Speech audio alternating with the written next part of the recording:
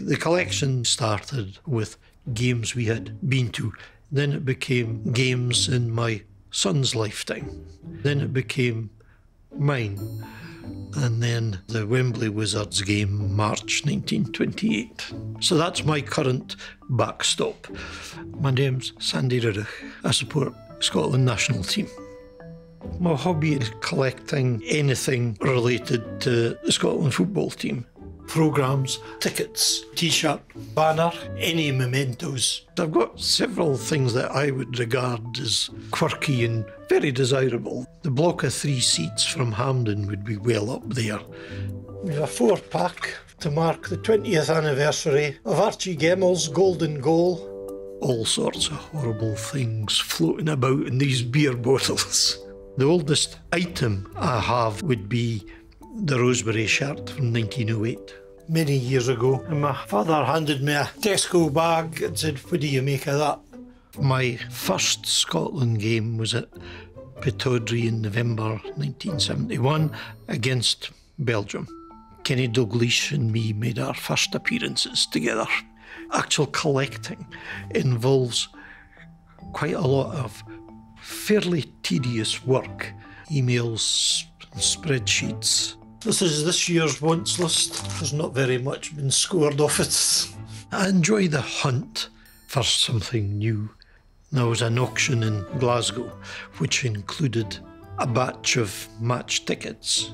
So I did 1,600. And the voice behind did 1,700. And I whispered to my wife and says, "That's me done." He doesn't like to spend anything more than he has to. And she says, "No, do one more, do one more."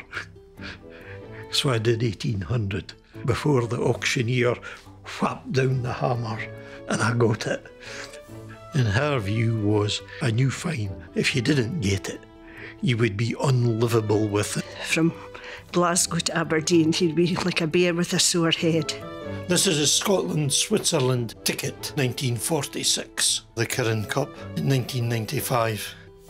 The idea of choosing one item is quite difficult. Near the top would be my Portugal-Scotland programme from 1950, which my son and my wife conspired to acquire from a stamp dealer in Brazil. I think it would be a good idea to get it for Sandy's birthday, so the two of us figure out a way of getting it. It took me about 5 minutes before I could speak.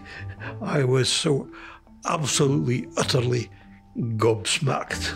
I enjoy helping him with it. It's beginning to take over the house, but it's quite enjoyable. People say it's all a bit strange, and I find it difficult to argue with them, quite honestly. If I wasn't a fan, I don't think I would collect. It is something that keeps us going and something that we can talk about, rather than sitting looking at 4 walls and watching the telly all the time.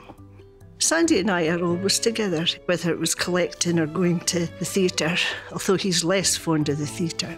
If I wasn't collecting, maybe the garden might be in a better state. Maybe the car wouldn't be so dirty. I maybe just choose to do the collecting first, because it makes me happy.